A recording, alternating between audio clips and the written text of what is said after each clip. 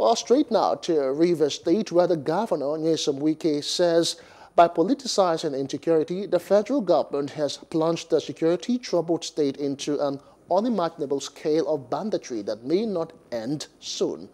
The governor was speaking when he received the Board of Editors of Independent Newspapers Limited at Government House in Port Harcourt.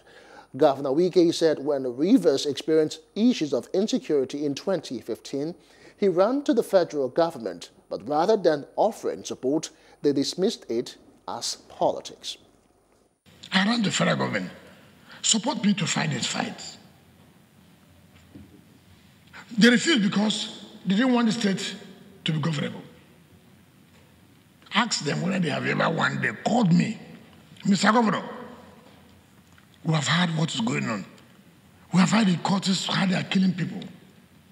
What do you want us to do?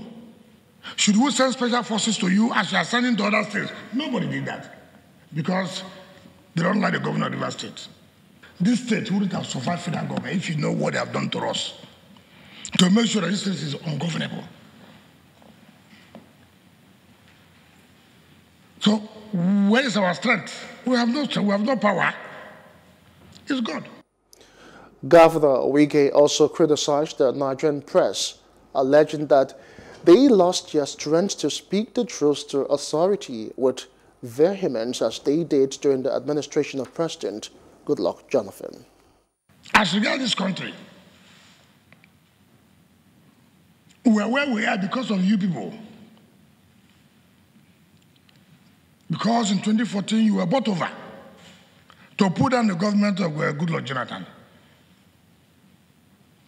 And that was why I told the Labour Union, the Trade Union Congress, where are you that you see things in Nigeria getting worse?